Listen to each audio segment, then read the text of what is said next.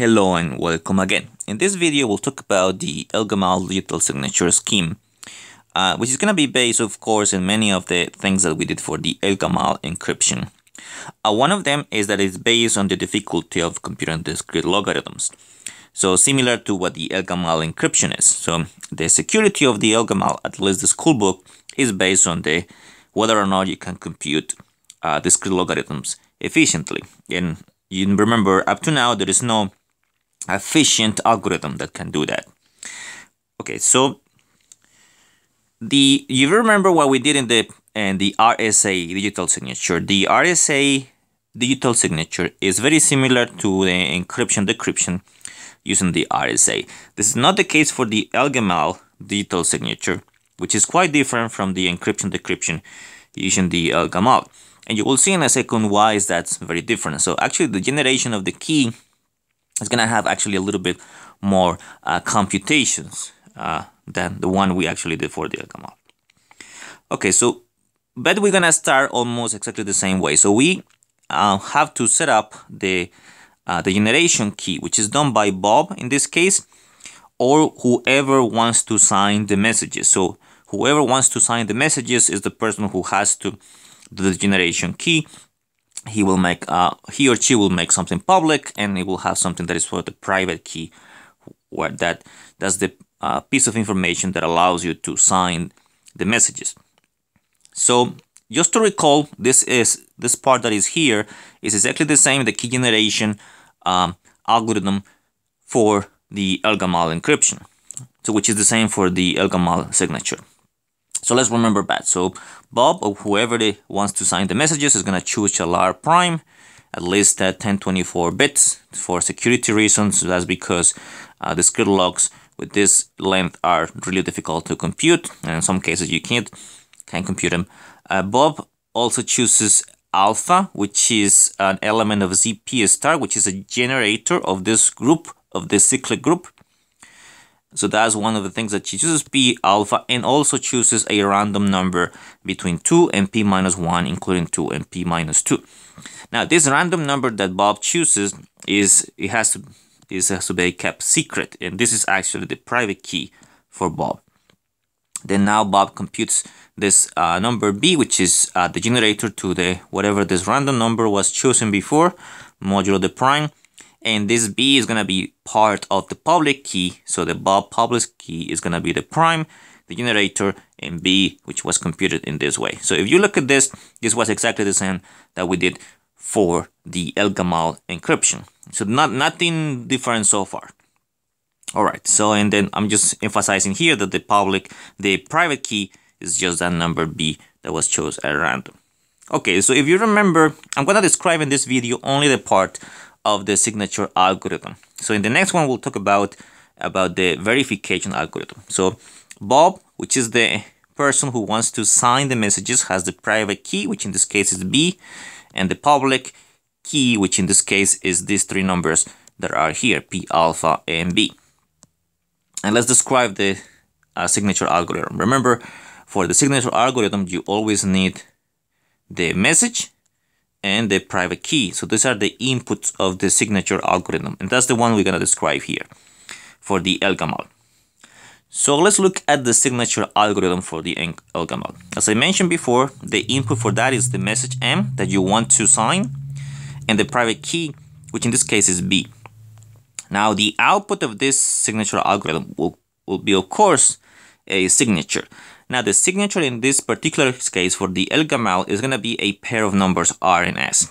So this is a little bit different from the RSA signature, which is only one number. You remember that we denoted by S. So in this case, the signature for the ElGamal is going to be just two numbers, and we're going to call this the signature parameters, R and S.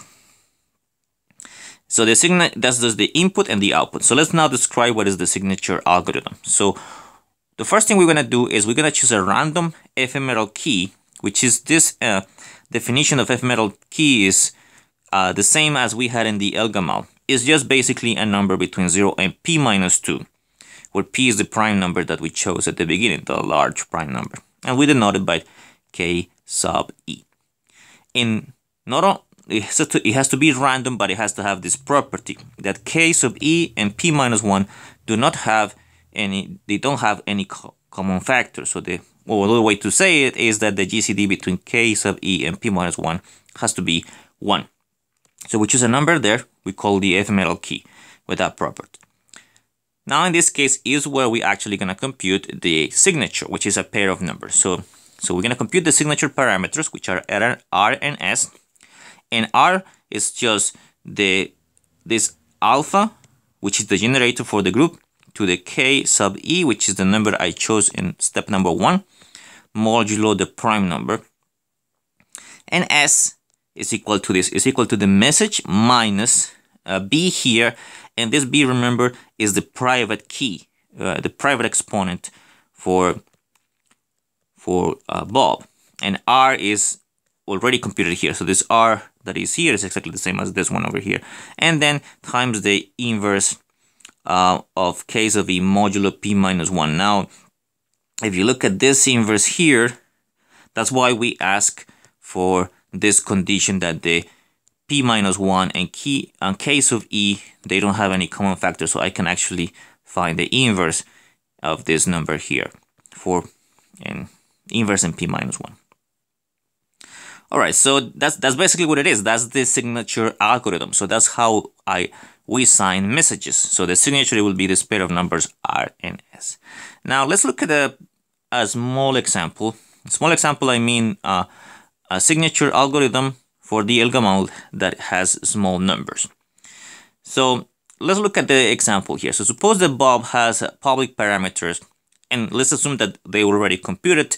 And if you wonder how they computed, just the same way you do with the ElGamal. So the public parameters are, or the public key is P, alpha, and B. P is this prime number, alpha. This is going to be a generator of ZP star, which in this case is this number. And 239 is that modular exponentiation that you have to do there. And the private key is going to be 105. So this is all information that Bob has. This is public and this is private. So 105 here is going to be B. That's the number B that we described before. So let's assume a little bit more, and then assume that Bob wants to sign the message 95. Now this message has to be between 1 and P minus 2. The prime number that we chose here, so P here is 541, so P minus 2 will be 539. So that we should choose a message to sign. So remember, what is the signature algorithm? The first thing I have to do is I have to find the ephemeral, or choose the ephemeral key randomly. And to do that, you will actually use a true random number generator here to choose that in here. So it's totally random. So we're going to choose a number here between 0 and P minus 2, which is exactly what the algorithm calls for in here. Let me scroll all the way up here between 0 and P minus 2. In this particular case, P minus 2, as we saw earlier, here is just 539, with the property that this number, the ephemeral key and P minus 1 do not have any common factor. So in this particular case, I need to choose my K sub E in such a way that doesn't have any common factors when with 540 in this case. So we can choose, for example, this is just one of the many possibilities. We can use the ephemeral key to be 31. All right, so with that ephemeral key, now we are able to actually find what the signature is, which is the pair of numbers that I mentioned earlier. So we're going to compute the signature, which are the parameters R and S. Now remember that the R is always the generator to the ephemeral key modulo the prime. The generator is 128. The ephemeral key is 31. That's what we chose in here, and that's modulo the prime 541. If you do this modular exponentiation that is here, using the square multiply algorithm, for example, you will get that R is 280. And then, so that's R, that's part of the signature. Now, the other part of the signature is the number S. So the number S from the algorithm is the message minus the private key times the R that was computed here, which in this case is 280, times the inverse of the ephemeral key modulo P minus 1. In this particular case, our M is 95. The private key is 105. If you look up, that's what it's going to be. R is 280. That was computed here. and then I have to find the inverse of the ephemeral key. The ephemeral key, our choice was 31, so it's 31, the inverse of that modulo 540. If you actually do this computation, you do the usual multiplication and subtraction here, you're gonna get this number, negative 29,305 times the inverse of 31 modulo 540. That's the p minus 1. Now, the inverse, I think we talked about this several times, is when you need to compute the inverse of a number modulo some other number. First of all, you have to make sure that the number, this 540 and 31, do not have any common factors. In other words, the GCD between 31 and 540 is 1. The reason for that is because then in that case you can apply the extended greater common divisor to write down this equation like this. So if I have this GCD between these two numbers is 1, I can always find a linear combination of 31 and 540 with this coefficient that give me 1. So S and T. This coefficient that is here will be the inverse of 31 modulo 540. Now, it is entirely possible that this number that is S here gives you a negative number. If it gives you a negative number, you always have to do it modulo 540. Now, remember, this modulo 540 is always a positive or 0. So in this case, it won't be 0, but it will be positive. So if you actually do this, if you do the extended Euclidean algorithm here, you're going to find that S is negative. That's fine. You just do this number modulo 540. And if you actually do that, you're going to get 331, which is the inverse of 31 modulo 540. So that's why I replace it right here. Now, if you don't remember how to do that, go back to the that part of how to find the extended GCD, and then you will see how you can find S here. So now what you can do is just go ahead and multiply this the usual way. So you can get this number here, which is negative.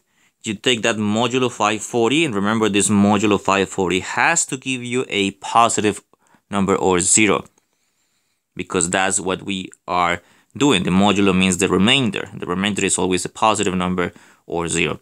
So if you do this modular here, take the remainder of this divided by 540, you get this remainder, which is 65. So that will be the other part of the signature.